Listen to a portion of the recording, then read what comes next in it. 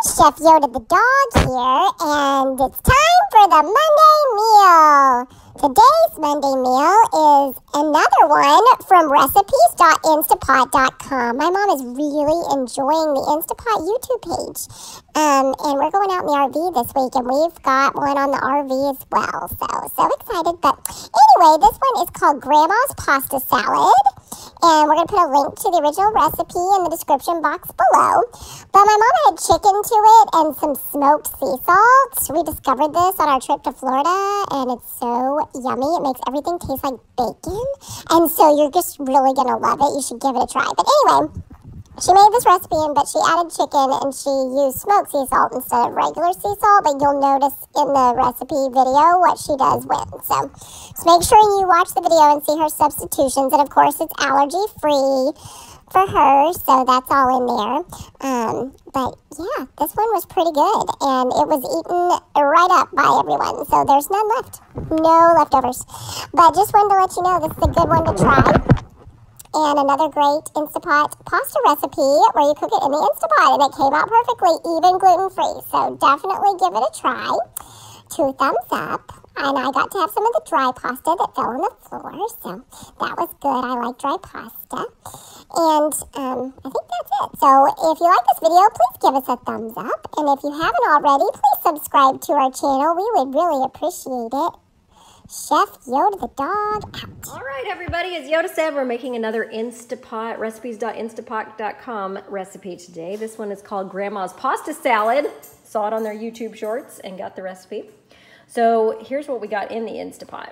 It is 2 cups of pasta, so we're using 2 of the packages from 2 different deluxe mac and cheese Daiya mac and cheese boxes. It's gluten-free. So we use 2 of those. It's elbow macaroni, good for pasta salad.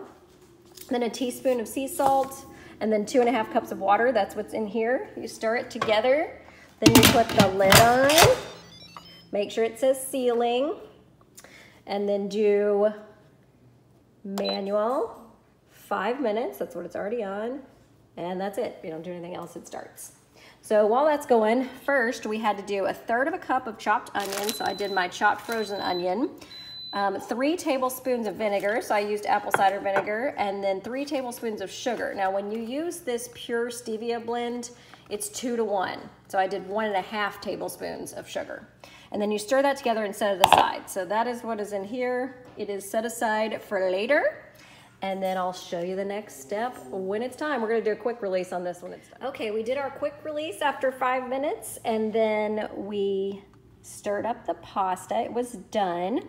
Then I added some chicken. This is not in the recipe, but I just wanted some protein in there. So I added a can of chicken.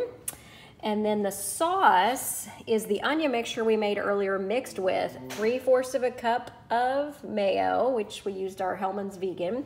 Then a tablespoon of mustard, 1/4 teaspoon of celery seed, and then salt and pepper to taste. So I'm using smoked sea salt. I found this at Walmart and it's really good. It makes it taste like bacon.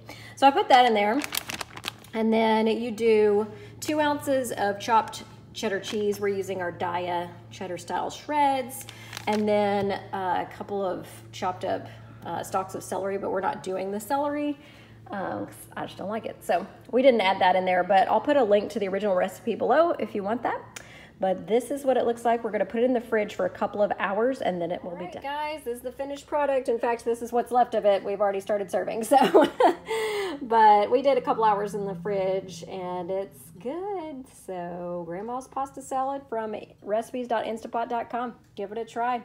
Happy Monday.